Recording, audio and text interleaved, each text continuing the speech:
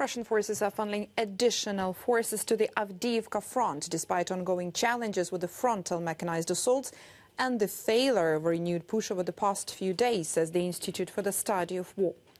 Russian sources claim that Ukrainian defensive fortifications, including minefields, pose a significant challenge to Russian advances around Avdiivka. Avdiivka, with the pre-war population of around 32,000 people, has been a symbol of Ukrainian resistance since Russia's invasion in 2014.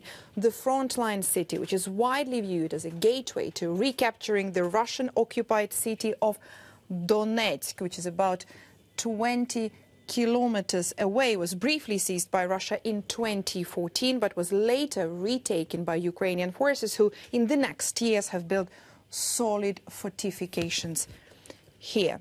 Ukrainian sources stated that Russian forces continued to transfer personnel to the Avdiivka direction to support offensive efforts despite heavy losses. The UK Defense Ministry says recent Russian assaults in Avdiivka have contributed to a 90% increase in Russian casualties recorded by the Ukrainian Ministry of Defense. It is likely that Russia has suffered up to 190,000 permanent casualties, killed and permanently wounded since the full-scale invasion began, with the total figure, including temporarily wounded, recovered and due to return to the battlefield, of up to 290,000. And this does not include Wagner Group or the prisoner battalion who fought in Bakhmut.